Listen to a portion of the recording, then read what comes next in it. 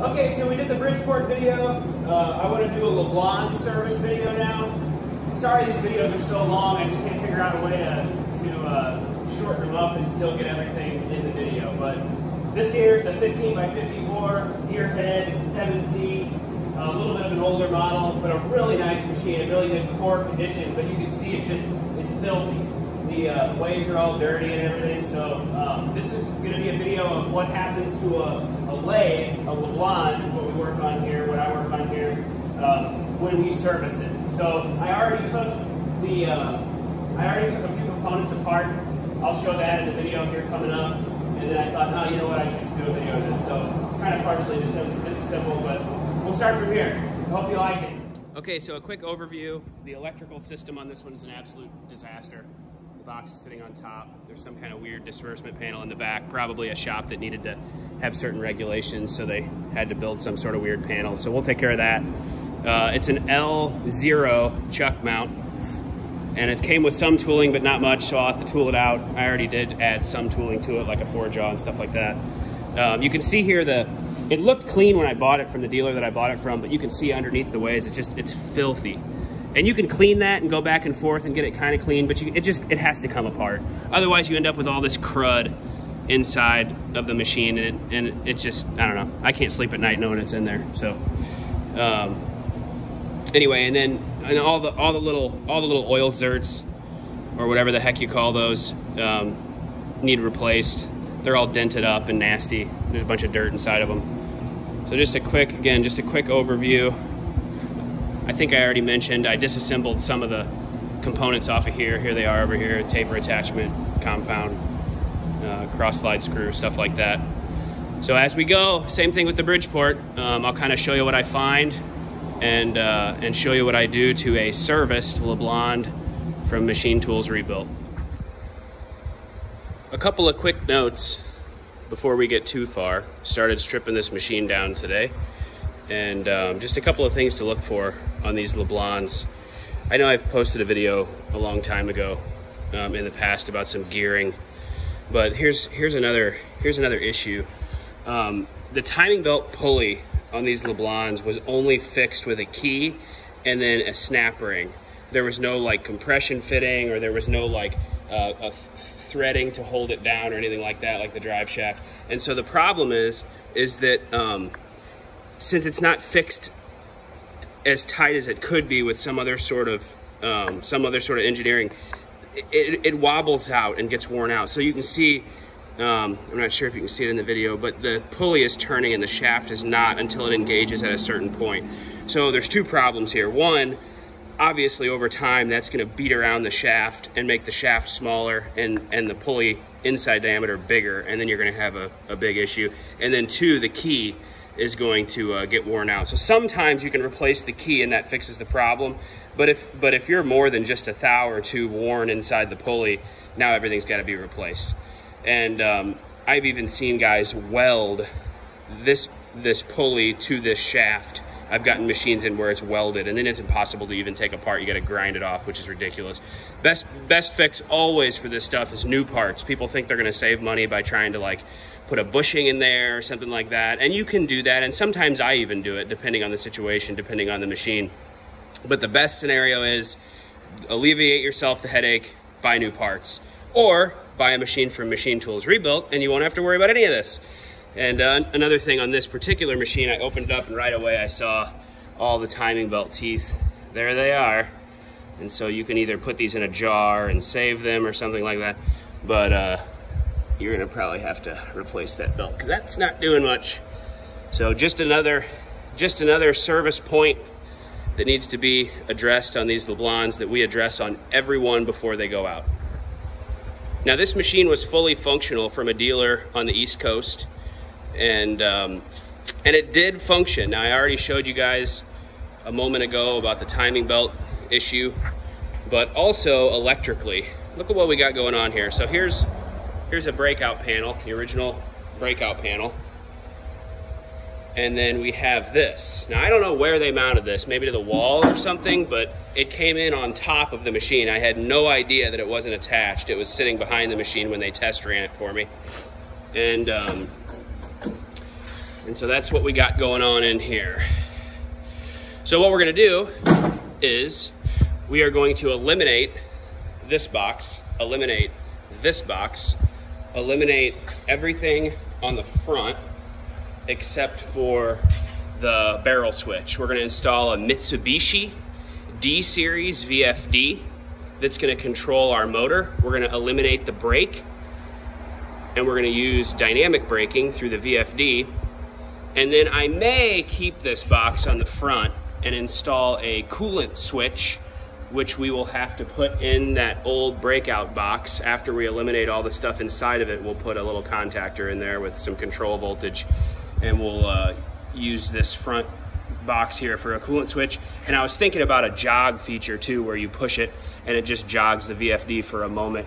And it would be nice because it'd be right here by your threading, and then that way if you can't get your threading in gear and you don't want to kick the actual spindle on to get it in gear, you can just push that little jog button that will be right here, and then that'll allow you to oscillate the spindle and put it in gear. So we may do that, we'll see what happens, but stay tuned.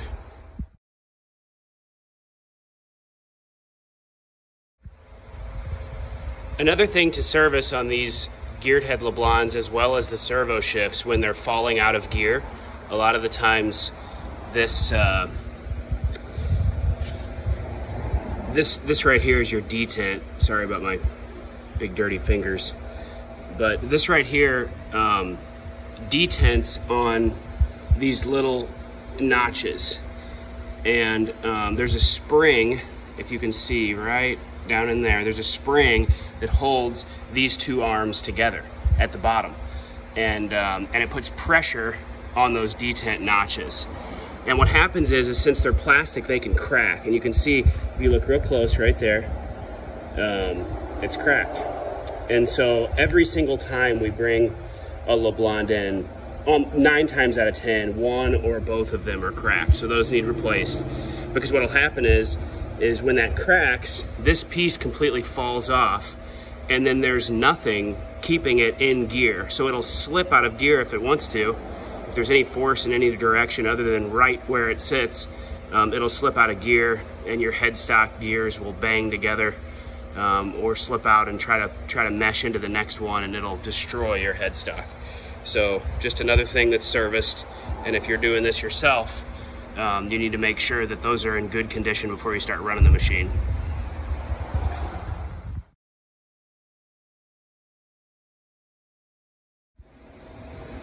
Let's talk about the apron and the saddle. So in the past, my service jobs, the decision to take the saddle off of the apron was governed by whether or not I was getting oil penetration to the ports on the saddle. So there's a port, it's kind of hard to see in this video. I'm so sorry about the quality of these videos. There's a port right there, you can see, kinda. I'll zoom in a little bit. That port right there. And there's a port on this side, similar to it, right there. Also, there's this copper pipe that goes and feeds the back way, this way here, and there's a port that comes out of that hole right there, and then there's also a port that feeds the front way underneath. So what I would do is I would pump the oiler, and if I was getting good oil penetration on all of those ports, I would leave it assembled. But the problem is that a lot of the times there's just so much garbage underneath the ways that it just needs to come apart. And in addition to that, the oiler for the half nut, you can see here, you can see all the grime in the top of the half nut. So there's your half nut right there that rides on your lead screw for threading. And this copper pipe here is supposed to feed a hole that's somewhere embedded in all of that grime. So from now on, well, from about 2 months ago on, all of my Leblond service jobs will have the apron detached from the saddle. The saddle will be taken off and flipped over, completely cleaned out. The oil lines will be blown out, and then it'll be reassembled after I clean the best I can the top of the half nut and whatever's back here. Again, the best I can from this position. Now the apron will not come off of the screws unless it absolutely needs to for some sort of repair. On a rebuild it would, but not on a service job. But again, the extent to which I'm going on these service jobs, many people would probably call a rebuild, but I just feel uncomfortable calling it that because a rebuild to me is top to bottom brand new. So that describes the work done to the apron and to the saddle. So like I said before, I was not getting oil to all the ports. The two main ways we're getting oil, everything else was getting oil, but these cross slide ports were not getting oil. And they were so plugged up with debris, not even compressed air would blow it out when I pushed the air through the main port. So what I had to do was, when they drill those holes for oil, they come in from the side, and then they come in from the bottom right here, and then those holes intersect, and then they plug them with these little plugs. So what I had to do is drill the center of this plug out, and then blow air through here with my finger over the other hole to get it to blow out. And then I ground a little pick and got it in there, and finally, after a few minutes of air being in it, it blew both of them out. Then I taper reamed the holes, and then I put taper pins back in them and then cut them off with an abrasive cutoff wheel. And so now the oil's penetrating.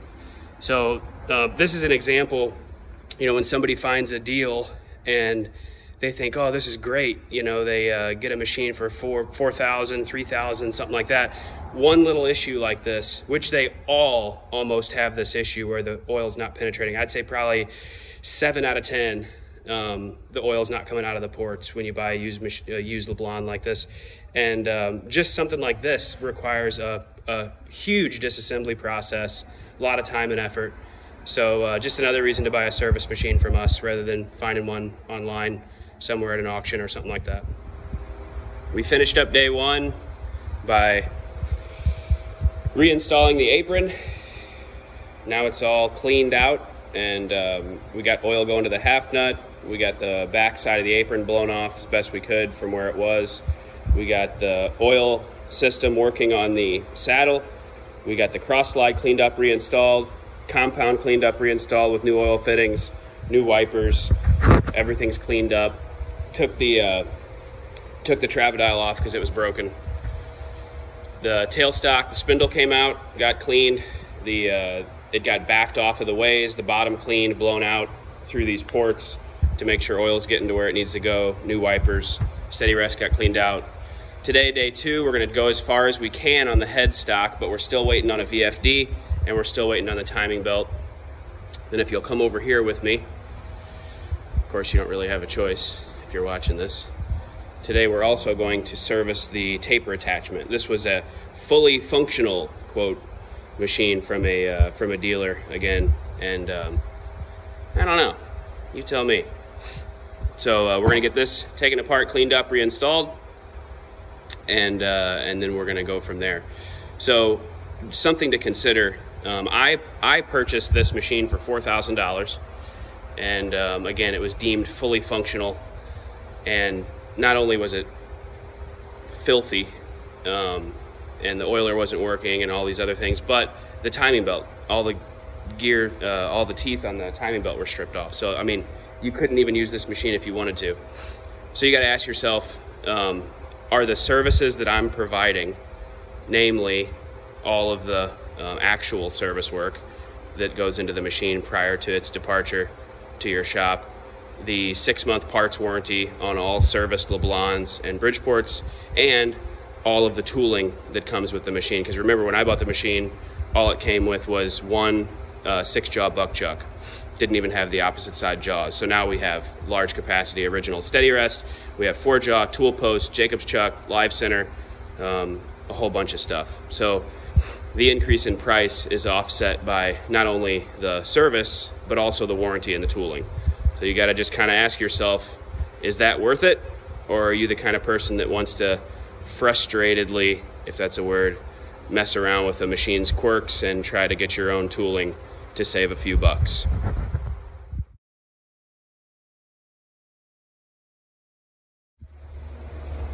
Taper attachment all cleaned up and back together. Everything on the cross-slide compound is finished except for the guard, the cover plate, the little hinged cover plate. I had to get another one because the previous one was cracked. So coolant system, working on that now. There were some chips in the drain, so that wouldn't have drained well. Plus, there's about 2 inches of sludge in the bottom of the coolant tank. So that's gonna all get cleaned out. We got the coolant spigot all cleaned up with a new piece of lock line, new hose. So coolant's gonna be ready to roll.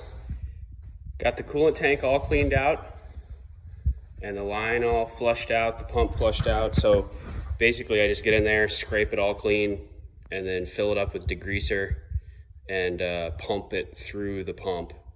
Then I vacuum it all out, fill it up with degreaser, again, do the same thing, and then I flush it twice with water. And then you should be ready for coolant without a bunch of debris in it. So the coolant system's all cleaned out now, and we're gonna move on to the headstock, finish it up.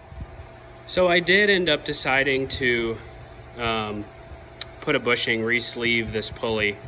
It was about 3 or 4 thousandths out, and it was too much. I kept thinking about it as I went it back together, and it ran okay, but I think this is a better fix. So the shaft is in good condition, but the pulley was a little bit wobbled out. And so the way to do this, the only way to do it, is to bore it out to a minimum of 1 3/4, so you're past the key. Press fit like a 2 thousandths press piece of cold roll 1 3/4 into the center. You can see where I pressed it in, kinda. You can see that seam around here.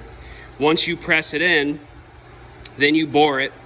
You got to make sure you take these little wings off, these little belt keepers. You don't want to hold on to that because it'll come off. So you take those off, you bore it, then you re-key it inside the material that you put in there, and then the press fit is tight enough. I mean, a 2 thousandths press is plenty tight enough for the torque on this. However, to ensure it not slipping, you drill a 1/4 20 hole, half in the bushing and half in the pulley, and then you put a set screw in there, Loctite a set screw in there, and that is a really clean, really good fix to this issue. Plus, you could always press that bushing out if it ever happens again. So that's a proper fix.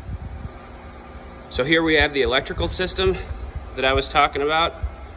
We retained a contactor for coolant. We have control voltage to control the contactor. Everything's labeled out on this strip I used at the bottom. It's a little crowded, but you can still get to everything, and the panel's original, which is kind of nice. We have a Mitsubishi D700 VFD. You can run it on single phase if you'd like, and then a little start-stop switch on the side there. If you come around to the front here, you see we have that jog button that we talked about to make it easier to mesh the gears in when they're not going in. You have to oscillate the spindle. You can do it right there, and it's right down by your feed, which is kind of nice. And then you have the coolant switch here. And then the handle, the on-off handle, works just the same as it did when it was manual, only now it runs through the VFD, through the I/O board on the VFD. So hopefully that was a good description of what happens to a Leblond when it's serviced here at Machine Tools Rebuilt. And if you have any questions, or you want to buy this machine, which you probably do, you should get a hold of me at John, J-O-N, no H, John at machinetoolsrebuilt.com, or you can visit us at machinetoolsrebuilt.com. So send me an email or a contact request. Love to talk to you about the machines we have to offer. Hope you liked the video. Thanks.